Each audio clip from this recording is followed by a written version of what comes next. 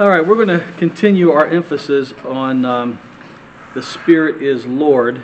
And this kind of picks up from the video we watched last week and continues with it. But I want to start off with 1 Peter, or the first scripture, 1 Peter chapter 5, verse 3. Now listen to what he says here. Neither as being lords over God's heritage, but being examples to the flock. What he's saying, he's talking to the shepherds, the shepherds are to feed them, lead them, guide them, the whole thing. But what shepherds are not supposed to do is lord it over people. In other words, you're not their Lord. And we looked at last Sunday that the law is the schoolmaster, the tutor of Galatians 4 that we're no longer under because God has given us His Spirit. And then according to 2 Corinthians 3:18, 16, 17, 18, especially 16, we know the Spirit is Lord. Now we may look at some of those again just to refresh your memory. But what I want you to see here is the man, we don't lord it over God's heritage. You don't lord it over somebody else. The pastor doesn't lord it over you because the Spirit has been given. In the Old Testament, Moses told everybody what to do. He was an under shepherd under God and was lording it over people. If they didn't line up, they were dealt with. And so you see that through the Old Testament because that's all the law could do. We'll look at that here in a second. Because what I want to do here tonight is show you that men try to lord it over you using the law to lord it. It would be stupid for me to say, I need you to do this or you need to do that. Well, you're like, well, who am I? Right? You tell me what to do. Well, then I'll go to the Bible and I'll cherry pick some scriptures, and then I'll take these scriptures and then coerce you, enforce them, browbeat you with the scriptures. So not only am I being Lord over you, I'm using the law to be Lord over you. And Peter clearly says we're not into that. Why? Because the Holy Spirit has been given and He's Lord. So therefore, we're to encourage you in the relationship that you have with the Holy Spirit who's where? Inside of you. So let's look at, I think the next scripture is 2 Corinthians 3. Yeah. Now check this out. He says, now remember, this 2 Corinthians 3 is where we find you become as you behold, and we're changing from glory to glory, and that the Spirit is Lord. And that's where we've been. So what I want to do tonight is stay in 2 Corinthians 3, but start at the beginning and just look at the first 6 verses. Are we beginning to sound like those who speak highly of themselves? Do you really need letters of recommendation to validate our ministry? This is Paul speaking to the Corinthians. He said, like others do. Do we really need your letter of endorsement? Of course not. For you, for your very lives, are our letters of recommendation. Now, other translations will say, you are living epistles. All right, so he calls you a letter, he calls you an epistle. All right, so this is what Paul's talking about. He's saying we don't need, what's happening here in the beginning of these verses is that, like you go somewhere and someone recommends you, gives you a letter of recommendation, and people were doing all that, and Paul says, we don't need to do that. You're our recommendation. Your life is our letters of recommendation, permanently engraved on our hearts, recognized and read by everyone. So in other words, you're a living epistle, you're a living letter, that something has been written on your heart to make you that living letter, that living epistle. So when you walk out here, people are watching your lives, they're hearing your tone, they're looking at your example, and they're seeing what's inside coming forth. So how do you get people to act a certain way, respond a certain way? Well, number one, I'm not the Lord to do that. The Holy Spirit is. So when we get people understanding that the Spirit of God is the very Lord in your life that writes something. Now let's go on. Let's go to the next verse because I don't want to get ahead of myself. As a result of our ministry, you are living letters or epistles written by Christ, not with ink. Something is written on your heart, and it's not with ink. But what's written? But how? By what? The Spirit of the living God. So why is he using this contrast here? You're going to see nothing but contrast in this chapter. So So he talks about ink versus spirit. Now, as a letter, you have to write with something that appears on the letter, right? You write something and it appears on the letter and it is read by everybody. So if I write something on a piece of paper with ink and I hand it to everybody, can read that. He's saying this is not what we're doing. Now he's contrasting the Old Testament, the Old Covenant, with the New. Because in the Old Testament, what was engraved on stones? The Ten Commandments. Now that's the finger of God, I guess, that wrote on that. But they handed down regulations, rules, all that kind of stuff that you read on a letter with ink, and you had to obey it with your willpower. We'll talk about that in a second. But he's contrasting here, this isn't how it's working. We're not coercing you. We're not taking the law and browbeating you and trying to get you to do something, because it's a matter of your heart. Now remember when we get to the part in this chapter where it says, when you turn to the Lord, what's taken away? The veil. So the veil is taken off your heart. When you turn to Jesus, the veil is taken off your heart and you have an open face. No longer the law and lies and deceptions and all that kind of stuff keeping you from seeing Jesus and you trying to make it happen on your own. He says what's happening here, we're not doing it with ink, with the natural means, but by the Spirit of the living God, not carved onto stone tablets, but on the tablets of tender hearts. So we're not talking about 10 commandments on tablets, we're talking about God engraving His very nature, His very purposes, and His Spirit on your heart. It's not an outward thing that you got to do anymore, because if it is, then you get lorded by the law and people who are trying to get you to do something. So what we're trying to do is say this: the Holy Spirit is Lord, and He's writing on your heart. All right? Now, let's look at this again. As a result of our ministry, you are our living letters, written by Christ, not with ink, but by the Spirit of the living God. Not carved on the stone tablets, but on the tablets of tender hearts. We carry this confidence in our hearts because of our union with Christ before God. So, what we're trying to show you here, what Paul is that the Holy Spirit is not ink written on letters, but the Holy Spirit is writing God's life, or you could say law, but His nature on hearts. But you've got to turn to Jesus for the heart to be open for the Spirit to come in there and move and have His... He said this is our ministry. Now, when you read on, we won't look at this, maybe we might next week, but if you read on verses 6 on, he compares the ministry of the Old Covenant with the ministry of the New Covenant. And one kills, one gives life. This is a life-giving ministry, which he says our ministry is this. It's a life-giving ministry. I'm not trying to make you do anything. I'm turning you on to the Holy Spirit who's inside of you. Now watch the next verse. I think it's either Galatians or Romans. Romans. When you come over here and do it this way, Paul says, I discovered that the very commandment, now remember commandments written with ink on stones versus the Holy Spirit written on your heart. He says, so I discovered that the very commandment law that was supposed to bring life actually brought death. So that's why Paul will call this a ministry of death.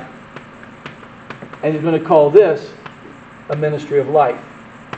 Condemnation, righteousness. We've looked at this in the past, but not from this emphasis of the lordship of the Holy Spirit.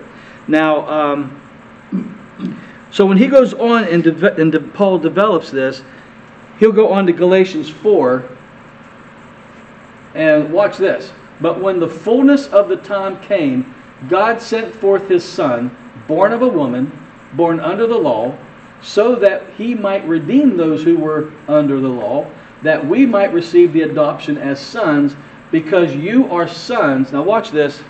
God has sent forth what? Where? Of His Son, where? Into the hearts, crying Abba. What I want you to see is the Spirit was sent to your heart. That's how you have life, is when the Spirit gets into the heart. And Ezekiel talks about God, the prophecy of the New Testament is that, or the New Covenant, when Jesus comes, He will give us a new heart. That's when you turn to the Lord and the veil is taken off your heart. Remember the scripture, your lips are near, but what? Your heart is far away. So in the Old Covenant, their heart is far away. How do you catch somebody's heart? I can't get in there. And we're not talking about the actual organ, it's the inner man. If you say spirit, I don't know. But it's the inner, it's not the intellect, it's not the mind, it's where Christ dwells. Out of your belly shall flow rivers. That heart is somewhere, whatever, it's a metaphor. But in us, I can't get in there and make you do anything. And that's a trust, especially when you got kids, teenagers, and then they become adults. You can't make them do certain things. You look at someone and go, why don't they do this? Why don't they do that? Pastors look at the, why don't they do this? You look at the pastor, why don't he doesn't? Nobody, and yet we try to control. And how do we control? There's many ways we try to control, but we don't do it through life, we do it through death. When a woman tries to control her husband or the husband tries to control the wife, all you're doing is, it's called a ministry of death, if you read on here.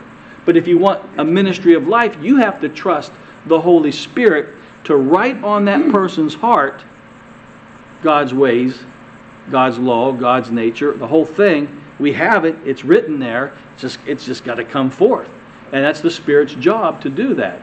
That's why you're not trying to get something out there in there. You're trying to awaken to what's already in there. We call it the life of Christ, the ministry of the Spirit, the new heart, whatever you want to call it. It's all pretty much the same, using different language. Is this making sense?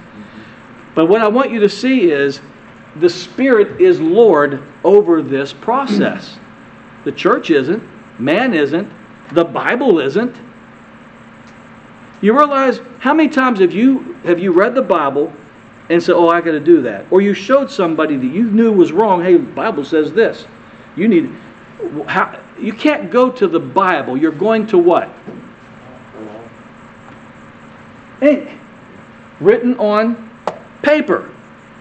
You can't get, you know what? I can do a little crazy cultic thing here, and I'm going to rip up these pages.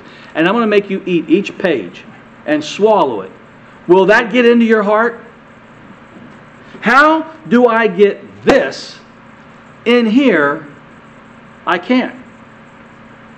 So you see how futile it is for a pastor to enforce this on people? And, well, it's the Bible. Okay, yeah, it's the Bible. You got to do it. How? We're saying, you're giving me ink, you're giving me letters, and I'm going to try it. Let's go back to that Romans. I just don't think people believe this. Go back one. I discovered that the very commandment that was meant to bring life actually brought death. So when I take this, the Bible can be, and according to 2 Corinthians 3, this could be the letter of the law, and it kills. When I'm trying to enforce it and coerce it and browbeat you with it to get you to be a certain way, do a certain thing. We give out rules and regulations, do this, don't do that. But that doesn't work. And that's why most of the church is still in sin and nobody gets delivered from addiction. Nobody moves. I mean, it's just, we're trying to do this thing with ink and paper, which is willpower and self-effort, working from the premise of paper and ink. You got to do this. You can't read the Bible like that. What you got to do is understand that the Spirit was given, and supernaturally, invisibly, from the inside, He is writing God's ways, God's nature. He's writing it on your heart because the veil has been removed. There's no more veil there on your heart. It's been removed. And go back to the next scripture. He has sent His Spirit. The next one. Galatians. He has sent His Spirit into our hearts. So He's taken the Holy Spirit, according to Paul, and He's, as sons, He's put the Spirit in our hearts. Does that make sense so far? You see where we're going with this? So, again, when the prophet says your lips are near, your heart's far away, the remedy of that, to get the heart near, is to get take the veil off and get the Holy Spirit to unveil what He puts on the heart. And that's Christ in you, the hope of glory. So Christ is in you. Now remember, we could go to Galatians chapter 1, which we've done a million times, verses 15 and 16, where Paul says, God separated me from my mother's womb to unveil Christ, where? In me. So that's the Holy Spirit's job, is that new nature, that new creation, that new heart that has Christ written on it. The Holy Spirit's not with ink, not with letter, but with a supernatural union where you become one with the Godhead, new heart, unveiled, and now the Holy Spirit's bringing what is true of you out of you by unveiling it to you. It's already there. You don't get people in headlocks and try to make them forgive. I mean, how many times people, I'm not going to forgive. What are they speaking out of? Their head.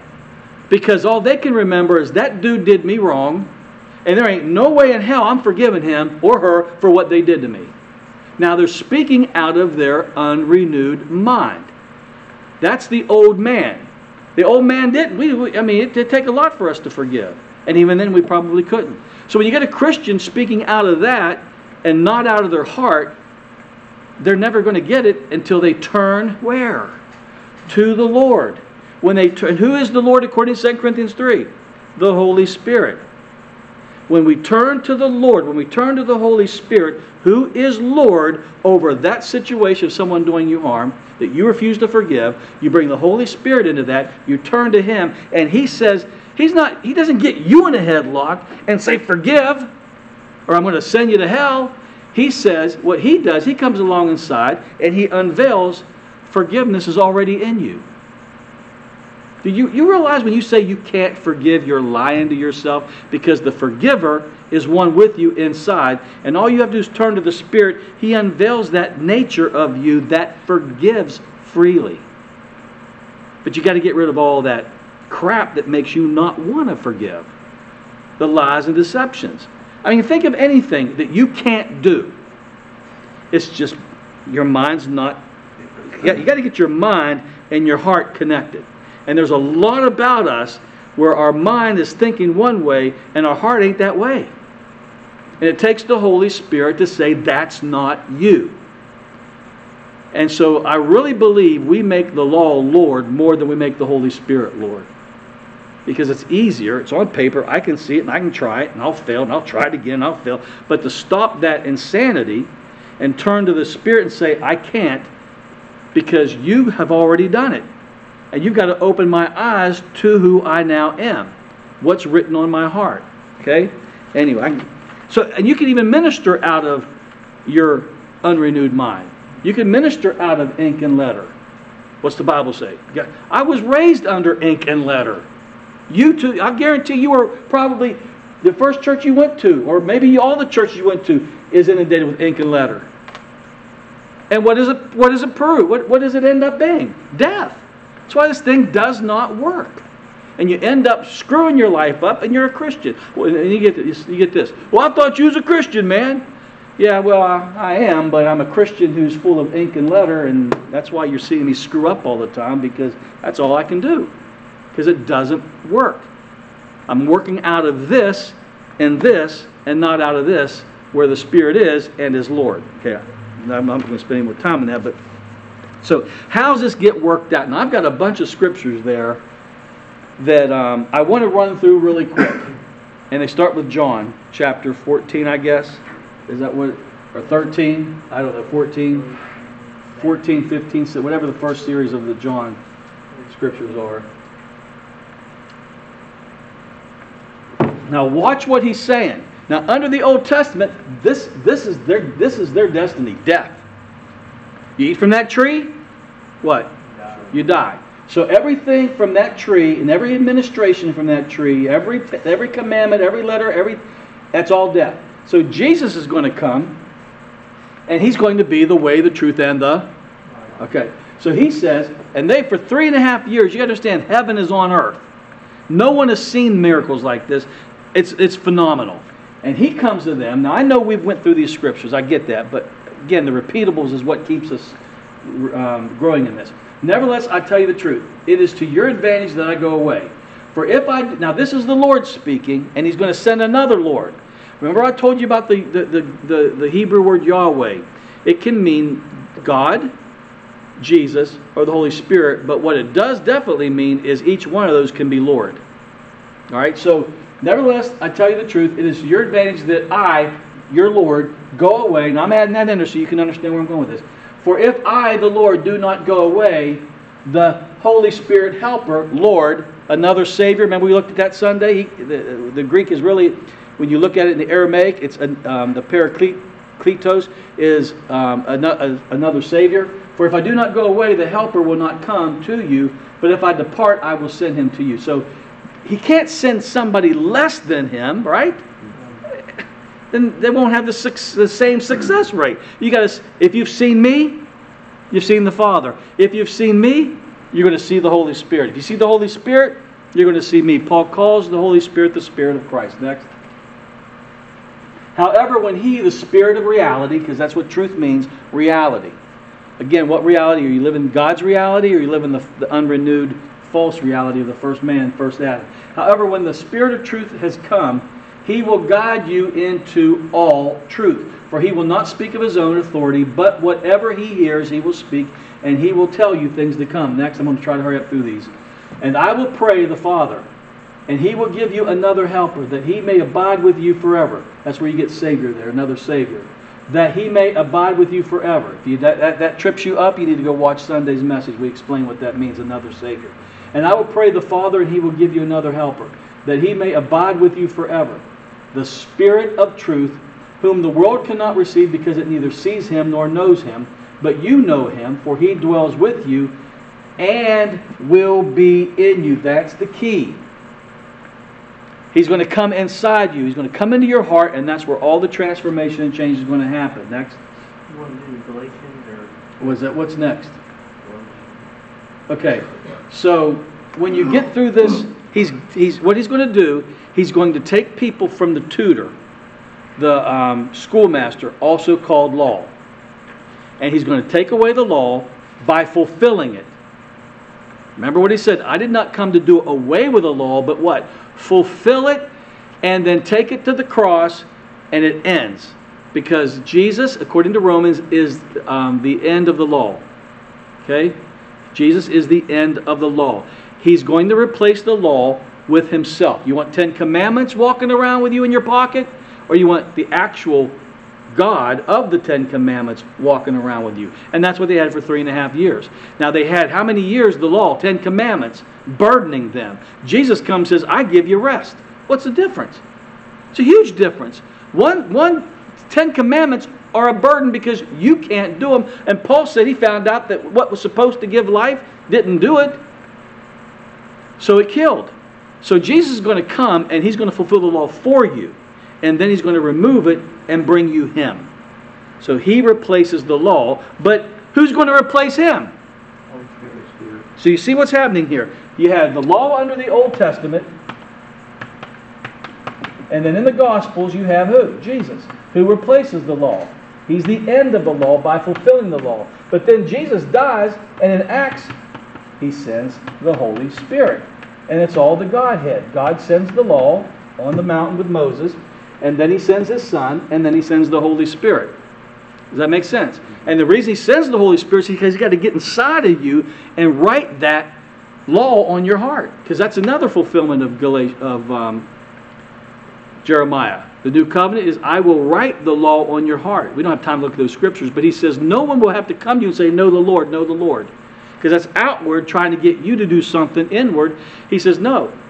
He'll write that on your heart. So if anything God wants you to do, whether it's obedience to Scripture or obedience and go over here, go over there, His promise is He'll write that on your heart where it will become now a drive and a new desire that you'll want to do. What you didn't want to do at one time, now you want to do because of the transformation that's happening as He unveils Christ in you. What's been written on your heart. Does that make sense? All right, so watch this. But if you are led by the Spirit, who is Lord, you are no longer under law, which was the tutor and schoolmaster in the Old Testament. Law was your Lord. You bow or you die. Under the New Testament, the Spirit is the Lord. So what we have here is the Paracletes, Spirit replaces the Paragogue, the law. pedagogue, however you want to pronounce that. Okay, what's next? All right, now watch this. All who are being led by the Spirit of God, these are sons of God. Now, where I want to go with this, just keep that up there, because is how he does this is John 14, and this is what we looked at in the video last week, where he said, in that day you will know that I'm in the Father, and the Father's in me, and I'm in you, and you're in me. Okay? So that's the Holy Spirit. Because that's when he sends the Holy... Remember he says the Holy Spirit's with you, but will what? Be in you. That's Acts. That's Pentecost. So we're going to see that in that day you're going to realize the Holy Spirit is now in you. Turn to the Lord. The veil was taken off, and you're going to see the Spirit of God in you. Does that make sense? Now, when you do that, when he sees that in John 14, again, this is repeat. John 14 is you're going to find union. Pretty much union. I and you, you and me. Now he's going to show you what that looks like in John 15 by looking at the trees, agriculture. He's going to say, look at the trees. If you abide in me, then you're going to have the fruit come out of you. And the word abide is remain. So if you look at a tree, what's a tree doing? What's the limbs doing? The branches. You're the vine, I'm the vine, you're the branch. The branches abide, remain, connected. There's a connection there. As long as that connection is there, the flow is coming through. But if the branch refuses the flow of the tree,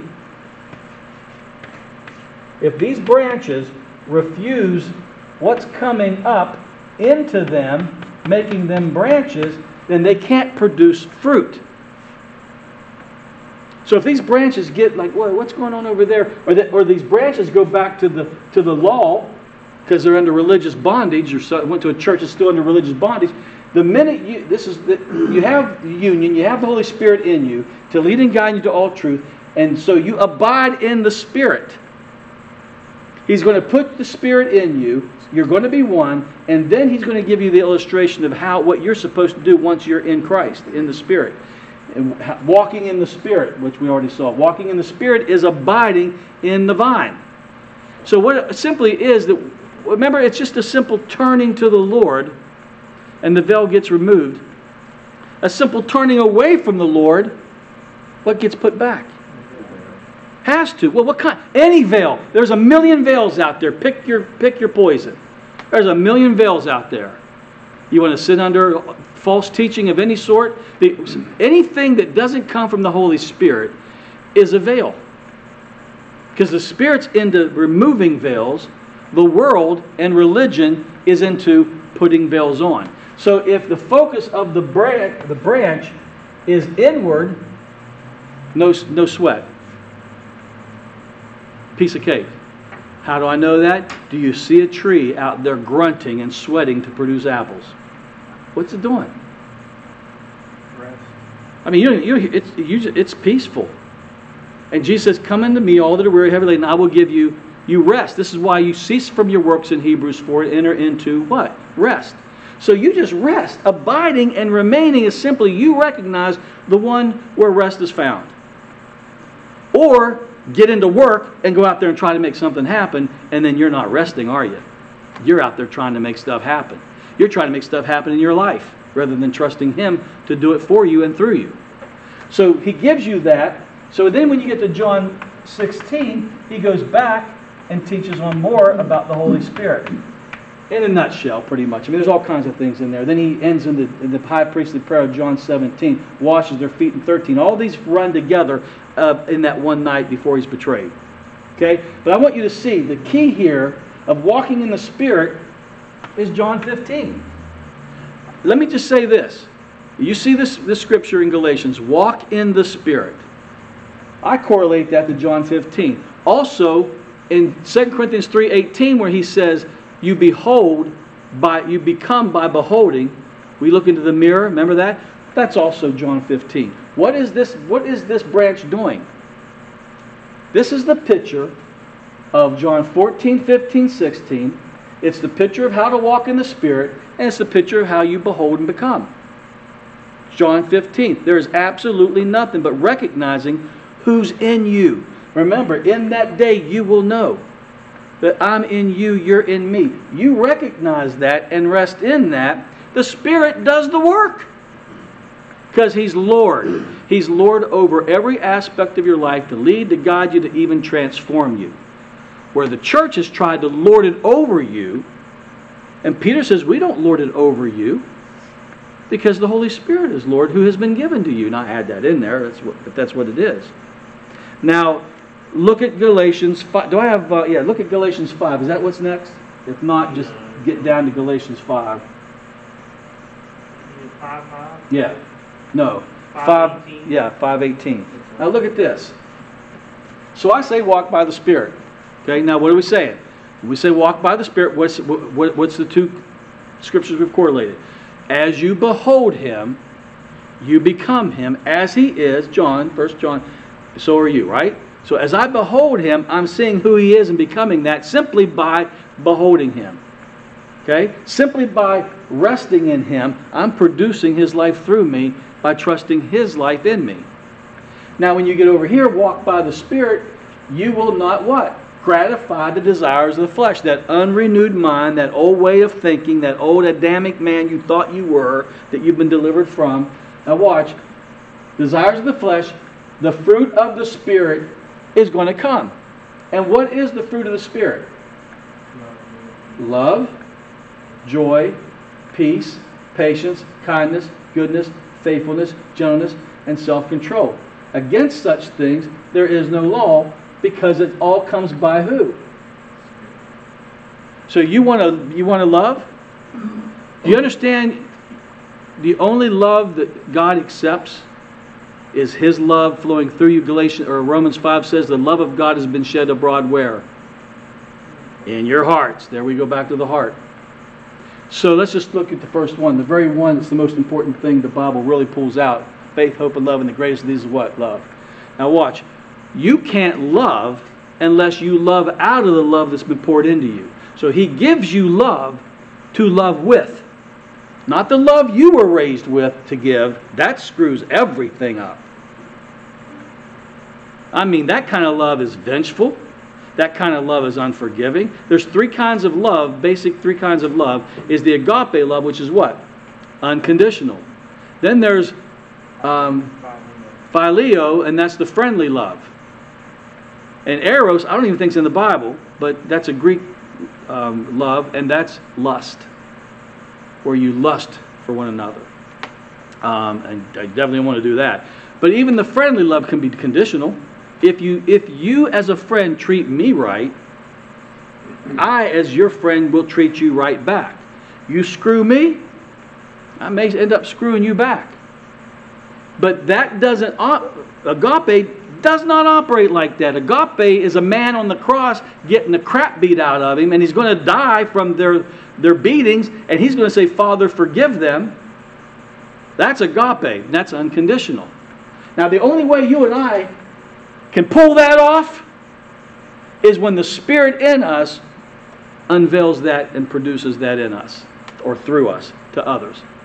So when you say, I can't love that person, you're right, lie.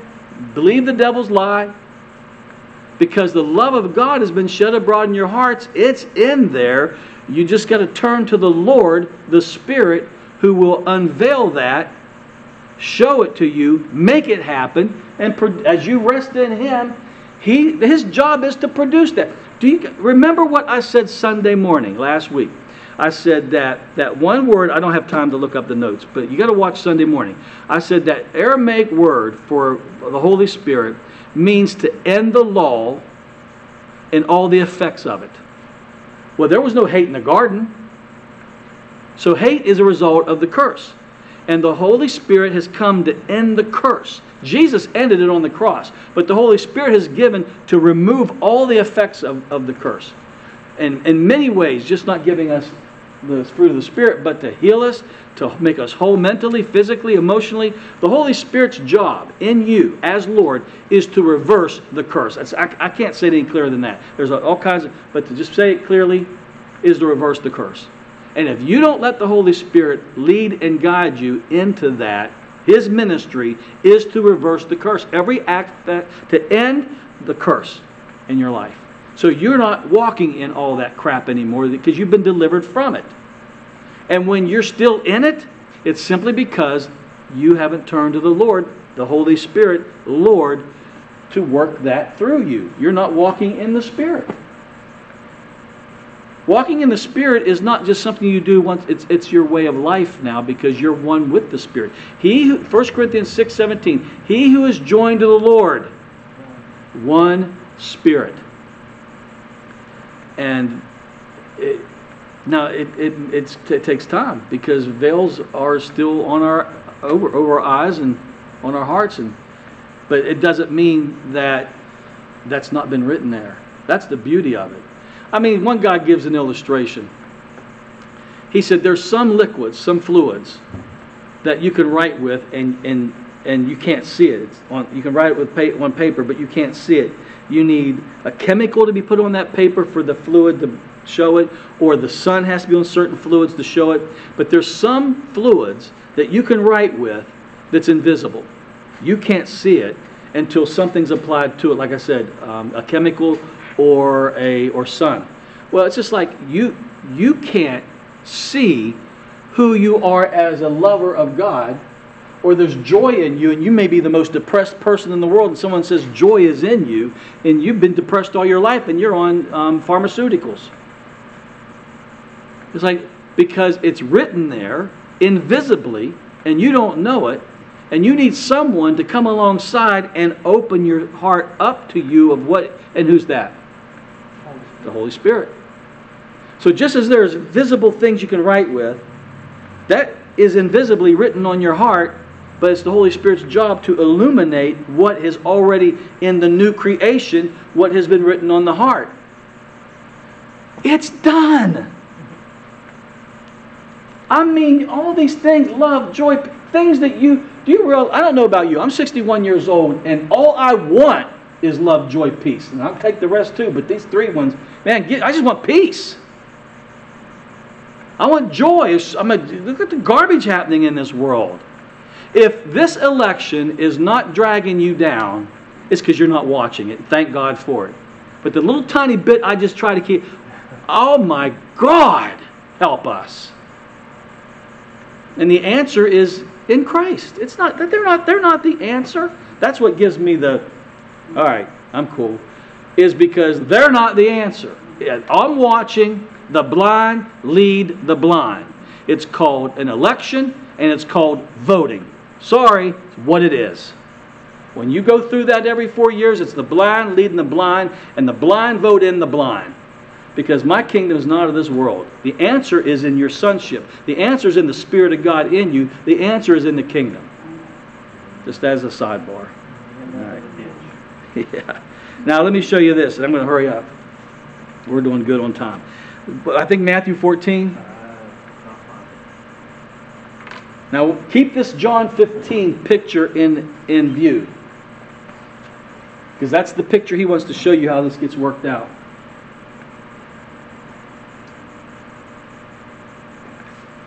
Now Jesus and his disciples, 3.5 years ministering. And then John 14, 22, 23. Watch this. Immediately Jesus made his disciples get into the boat. Now he made them. Because he's Lord. He made them get into the boat. Okay? Why? Is that just a whim?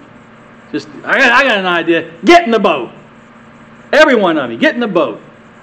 Okay? Then what?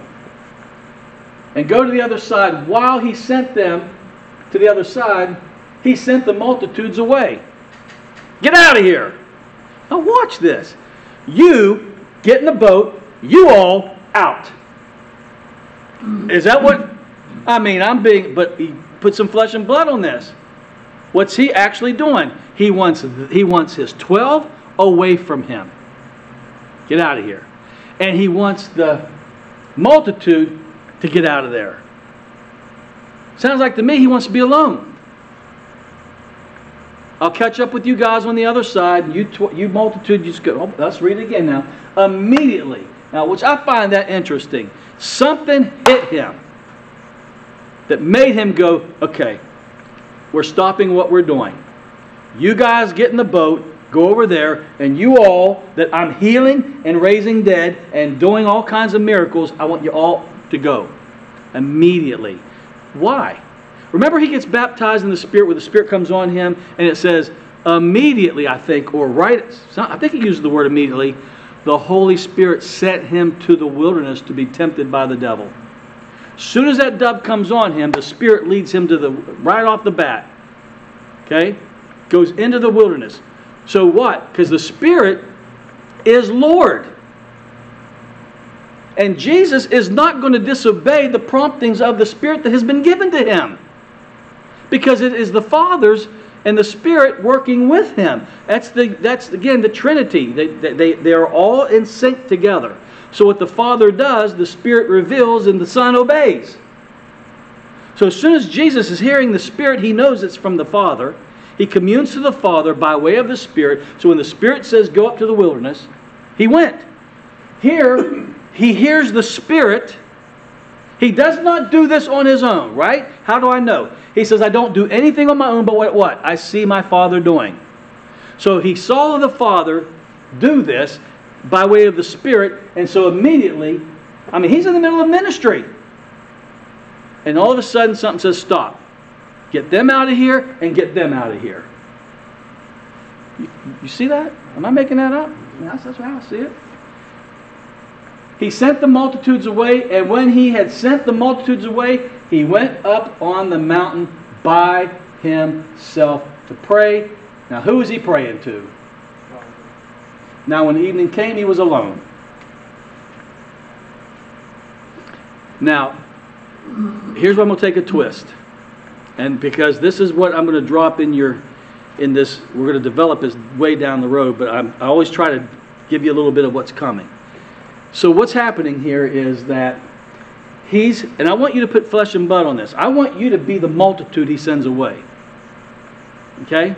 So you're in line, and you're about 10 people back, and everybody that you've seen so far has gotten healed. And you're with your spouse or your mother or your dad, and they need healed. And you've seen every single person get healed. And you're like, oh man, they're getting healed today. And you're just waiting in line as he's laying hands on people, right? Your mother or your whoever comes up next, and the Spirit says, send them away. You've got to be kidding me. That means from your mother or your spouse or whatever, all the way back, ain't getting healed. And he can do it. That doesn't sound fair, does it? He did that a lot. He walked away. Why would you walk away when so many people need healed and fed and this, that, and the other? Acts 10:38 says he went about doing good. If you leave, you won't do any more good. You'll be so heavenly minded, you're no earthly good, Jesus. You hear that one? But what was going on here? Now, put a pause on that. If you remember everything we've said on this series, remember how Moses had to go up on the mountain. Remember, you have to shoulder that thing yourself. Right? You got to get in the presence. You've got to have a one-on-one, because while Moses is up there on the mountain with his one-on-one and the glory getting all over him, what are they doing on the ground? Building a golden calf. And I promise you that if Jesus did not do this, he'd make an idol out of the ministry. Because he would burn out. He needed to get away from... How many times... Let's just look at the natural. How many times you feel like in the natural, get me the hell out. I got to go be by myself. I can't take you. I like you, but today I don't. I love this job, but today I'm leaving early. I can't take this crap anymore. And you're on edge. You've got no patience. You've got nothing left for the people that are around you. And I guarantee you they were wearing on him. And if he didn't go up on that mountain and get in the presence of the Lord and get recharged or refilled or whatever word you want to use to get that to get all that off of him and get the presence, you can go back and use remember the manna? Remember the manna? Go out and get enough manna for the day, but if you get too much manna, think that you're going to carry it over for the next day. How many times do you do this? It's the nature of man. You go to the grocery store and you get enough for the week because you want to go back there every day. Right? You just get enough, or at least get you through 3 or 4 days, because you don't want to go there every day, and you don't want to go there twice a day. And they're like, why can't we get enough for a couple of days? We won't have to come back out here.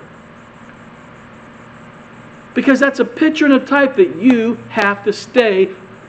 What does it mean to you? Walk in the Spirit. Is that just whenever you want to, or is that a way of life? So the walk in the Spirit is to be in the presence of the one you're walking with. And so what you're doing is, Jesus says, I got to get up to that mountain. I got to be with the Father. I got to hear what He's saying. I got to hear what He's doing. I got to be empowered. I got to have every grace possible to me by way of the Spirit. Or if I go back down there, I may not want it. Or, again, I say He would have made an idol out of ministry. Maybe not, but we would. I promise you man will. If man doesn't stay in the love relationship of abiding presence, if he doesn't remain in this, right here, John 15, he's going to minister law. He's going to minister his weakness. He's going to minister his impatience. You ever heard a preacher and he really truly is angry? You're like, man, what side of the bed did he wake up on? Man, what did his wife do to him this morning? He don't like anybody.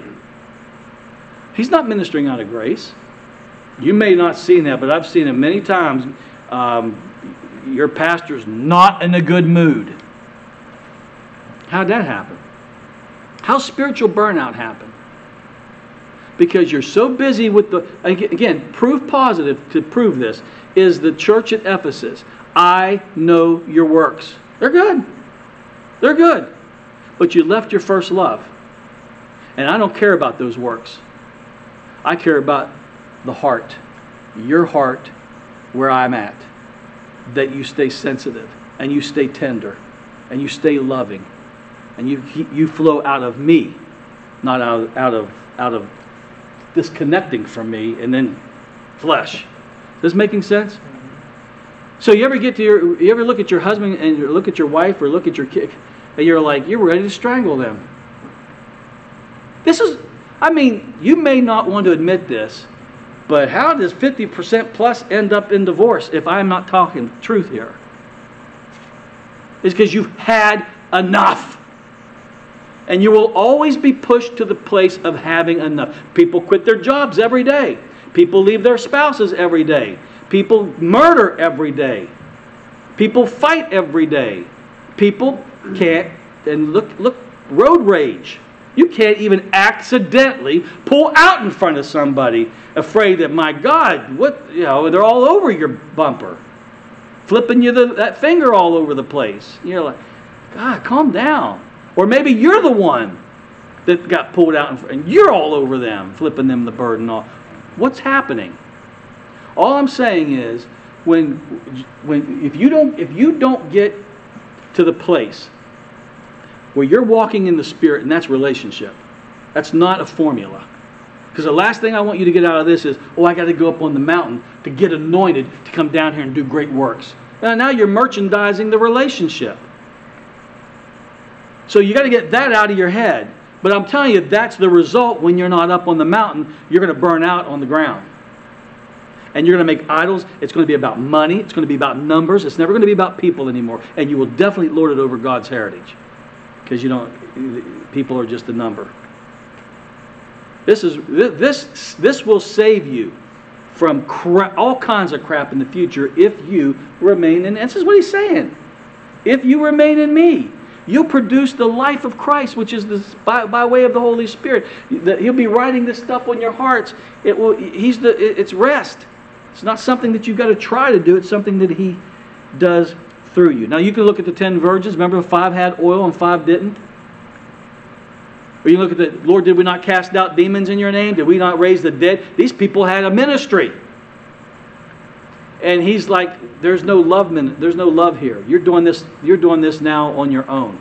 I equate Matthew 7, Lord, did we not? And He says, I never knew you, to the Ephesians church and the Laodicean church.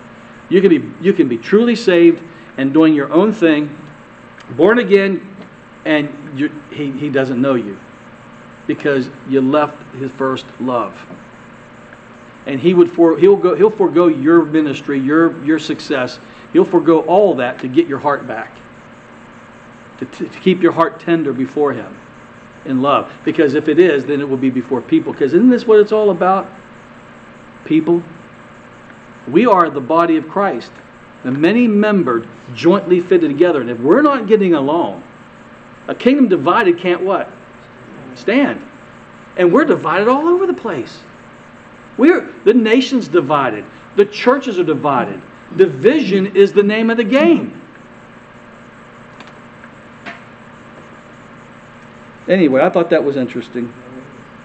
That if Jesus had to get away to keep his heart pure, to keep his heart tender, whatever, you know, so he could come. There's a reason he had to get away, and he did it often.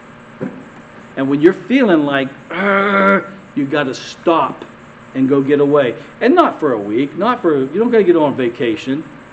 Just get away for a few minutes, turn to the Spirit, and as quick as you turn, I told you about that guy, him and his wife had that knockdown, drag-out fall, that pastor from Delaware. I mean, he said something in him was saying, stop it, don't say nothing else, and he couldn't stop.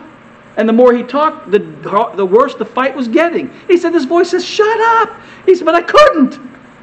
And man, it just got, and finally he just had some, I don't know, the Holy Spirit, and he said, let's stop. Give me 40 seconds. He left the room for 40 seconds. She didn't know what he was doing. He comes back in, calm, cool, collect. Stopped it all. Who knew where that fight would have... How many fights, if they don't end, someone will be killed? Domestic violence. Someone's going to get hurt. If someone doesn't rise up and bring peace to the situation when it's war, and that is so easy. I'm telling you, it's a lie to think I can't stop my... All you got to do is know the truth. And the truth will what? Set you free.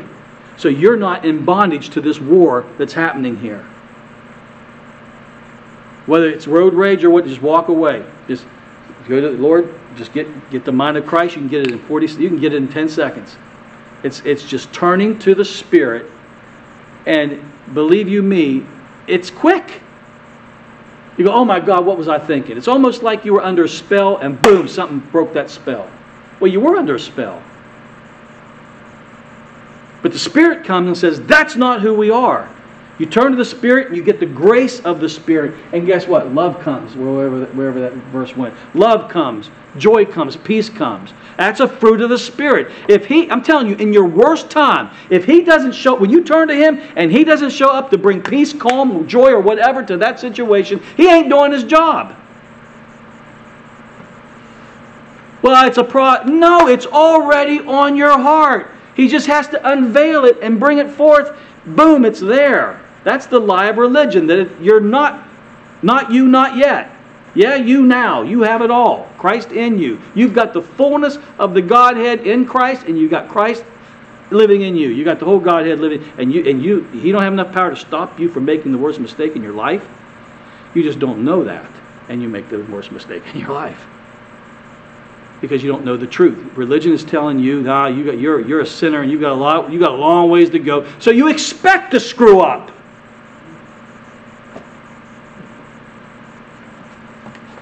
To me, this is where the rubber meets the road on the lordship of the Holy Spirit. Because when you make the law Lord, all it's going to do is make you worse than what you are and bring death into the situation. So let's close with this. Just go find 2 Corinthians 3. And we'll close with that. I just want to reiterate this. It's probably the last verses. I don't know.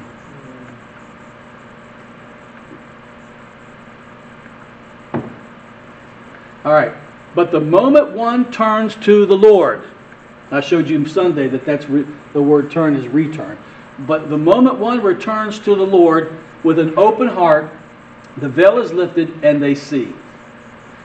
Now, the Lord I'm referring to, Paul speaking, is the Holy Spirit. And wherever He is Lord, there's freedom. While you're fighting, you're in bondage to that anger. You can't stop it.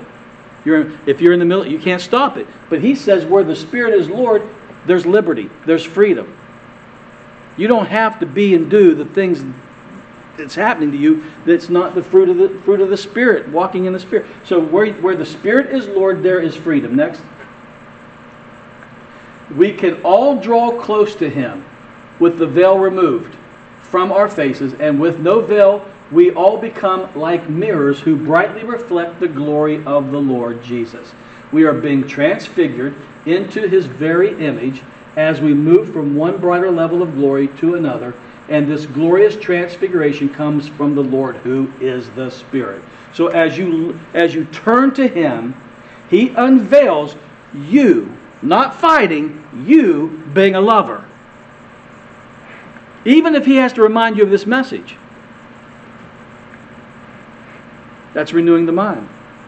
But it's coming from your heart. It's coming from all the truth. Isn't it amazing that you read this Bible, but everything here and more is already in here? That's why, what do people like, oh, you got to have that Bible. Believe me, I love this Bible as much as anybody else, but what do you do if the country you live in bans this and you don't have one? It's in you. And He will bring to remembrance those things you need to know. He'll unveil it. He doesn't need all of this. He just needs that relationship going, and He'll tell you everything you need to know in life. Thank God for this, but there's so much more. Many things I want to say to you. Many things I want to say to you. And a lot of it ain't in here. It's for you personally, for your personal life, for direction and guidance to you. You can't do it. He's your personal GPS. You can't get lost when you're walking in the Spirit. Think about that. You can't get lost. You can always be on the right path and be at the right place at the right time when you're walking in the Spirit. When you're not, you're gambling. You'll be at the wrong place, maybe at the right time, or be at the right place at the wrong time. But you will not be at the right place at the right time. So, with this in mind, what I want to leave you with is He is Lord, not the law, and not other people. Don't let anybody tell you what to do. I'm telling you, there are churches that rule with a rod of iron. You can't have a ministry, personal ministry, unless they okay it. And if they don't okay it, I guess you can't do it, although the Spirit told you to do it. Or you decide that you're going to move your family down south because you can't make money here, and your pastor says you ain't going nowhere. You don't think this stuff happens. You don't think it's happening right now. It's horrible. It's happening in this city and many churches. I hear it all the time. Lording it over God's heritage with a rule of iron, man, a rod of iron, rather than saying, hey, if that's what the Spirit's saying to you, we bless you. Or someone comes to you and says, hey, we're leaving the church. We want to go to this church. Well, then I can't bless you because you're leaving me and you're going to Him. Wait, what? No, you're going to Him. I can't bless you. So if I stay, you'll bless me. Yeah. If they would just stop and just listen to themselves. This is a true story. I lie not. Okay, I guess I'm not getting blessed then. I guess you're going to get mad when we leave, and if I see you at Kroger's, you won't say a word to me. You'll walk right, you'll just snub me, although I've given all my tithes and offerings for 20 years. I've served this place, but you're going to snub me when I'm in Kroger because you won't bless me because I'm no longer in your church. I thought we was all working for the same God, the same team. This is all because we're not under the lordship of the Holy Spirit. There is so much more on this. I wear you out. I got 20 parts on this. I just wear you out because I've got so many angles to show you how we're missing it and how this thing is just... The Holy Spirit, and I'm going to say this for last, has been put in a corner, and we'll call on you when we need you because you're not Lord. I'm going to do what I want to do, when I want to do it, and how I want to do it. And I'll call on you when I need to speak in tongues. I'll call on you when I need a power gift to operate in. Or I'll call on you when I want to prophesy.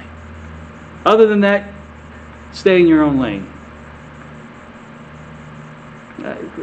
Is that being mean? I'm telling you, that's the truth. He is not Lord. And we're not walking in the Spirit.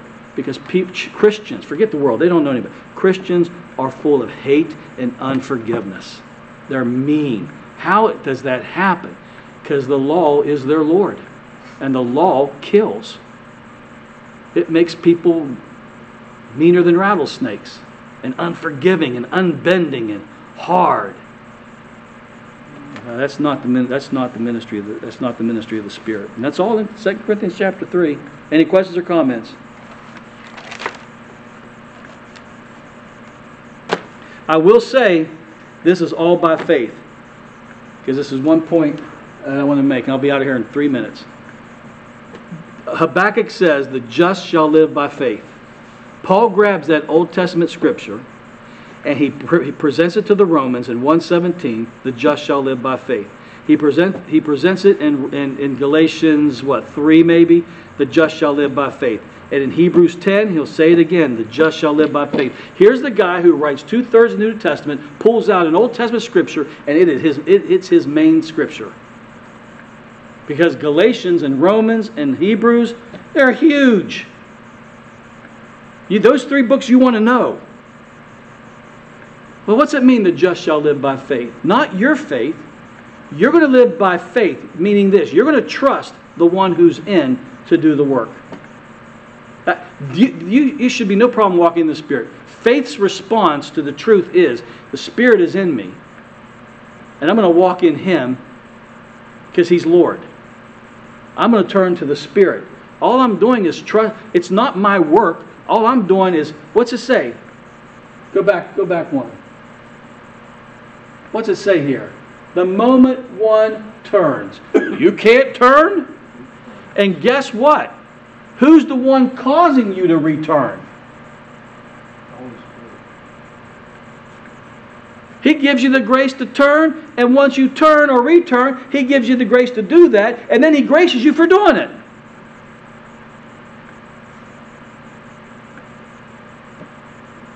Because it's all, He knows that it's all, He's the Lord.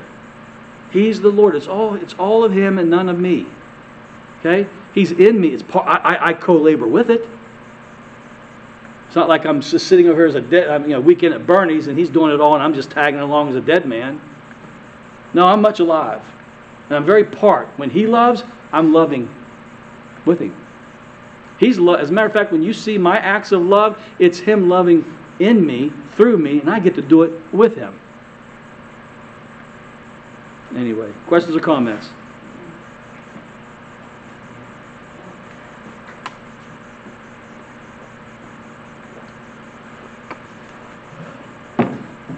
Can you see why I remember when I put that sign up at the church in 1998, and it says Restoration Church, still there, and underneath it says, where the Spirit is Lord, and it's from this. And you wouldn't have any people say, what does that scripture mean? Well, what do you mean? What's that mean, Spirit is Lord? They couldn't swallow it. They couldn't handle it. They didn't have a revelation of it, because they didn't have a revelation of the Trinity. And I guarantee you, if they didn't know what that meant, guess who's not Lord? You have to see the Holy Spirit as Lord. And remember, immediately, He stops what He's doing. When you walk in the Spirit like that, and the Spirit says, don't go there. Make a right. Don't say that to him. Say this. I mean, are you ready to hear like that? Because He's there to do this. I'm going to tell you, I'm going to be honest. Everything I've done that's screwed up and ugly and evil, and there's a guarantee that it's a result of me not hearing Him and walking in Him, doing my own thing. Whether it's out of ignorance or rebellion or stubbornness, it is what it is. But when you get older, you're like, I think I need to listen a little more. And then when you get your eyes open, oh my God, He's Lord. He's just not there to help. He is Lord. You know, it's almost like if God came down, you would listen. Thundering from Mount Sinai, God speaking. Man, back of your hair on the neck. Or if Jesus came and stood right here in our midst with the robes on and his long hair. And you wouldn't leave at 8:05. In fact, you probably would want to pull an all-nighter, right? Come on, let's really be honest with ourselves. That would be true. If the voice from the Sinai came down and shook this place, you'd fall to your face. Oh my God, what's God saying? What's God? Or if Jesus walked and we all fell down from his presence and got back up and man, people are healed. And yet we have one just as great, just as mighty, who is also Lord, and we yawn and we go do our own thing. That's how far removed we are from understanding that the Spirit is Lord. I'll leave you with that.